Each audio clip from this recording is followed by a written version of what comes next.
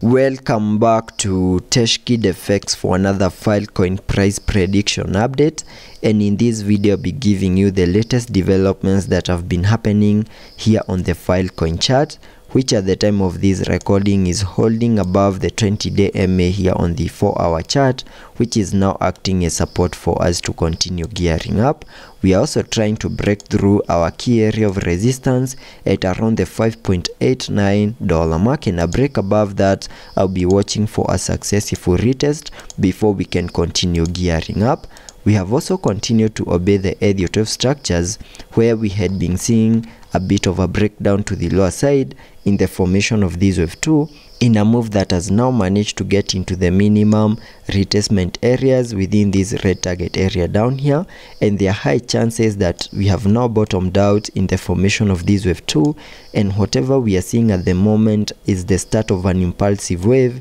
in the formation of this wave 3, and all this is playing out after we have fully peaked in the formation of a larger Elliott wave count 1, and that was after seeing a 5 wave structure to the upper side, having the wave 5 giving us a peak at around the $9.5 mark, and also completing the formation of that larger Elliott wave count 1 to the upper side. And before I get further into the technical analysis to give you the short-term scenarios and also give you my target areas to the upper side in the formation of these larger Elliott wave count 3, first give this video a thumbs up, subscribe to the channel, and also check out the channel membership, and allow me to first sketch out a target area to the upper side in the formation of this wave 3 by connecting the trend based Fibonacci from the low of the first wave to the high of that wave 1, then dragging the fibs to the low of the second wave, and that now gives me a target area in the formation of that wave 3 at the fib level 1.618, and that is at around the $16.069 mark,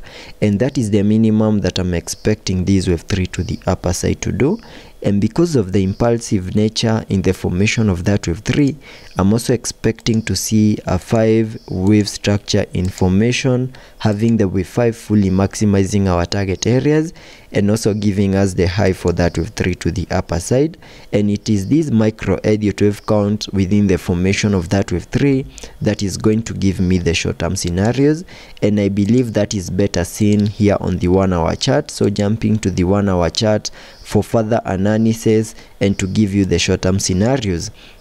Here on the 1-hour chart, you can see that after bottoming out within this red target area in the formation of this wave 2, we started this 5 wave structure to the upper side, where we have now peaked in the formation of this wave 5 and also completed the formation of that first wave to the upper side in a move that gave us a peak at around the $7.6 mark. Then we started a corrective structure in the formation of this wave 2 in a move that bottomed out within this blue target area, and having seen the low for this second wave, whatever we expected next was the start of an impulsive wave in the formation of this wave 3.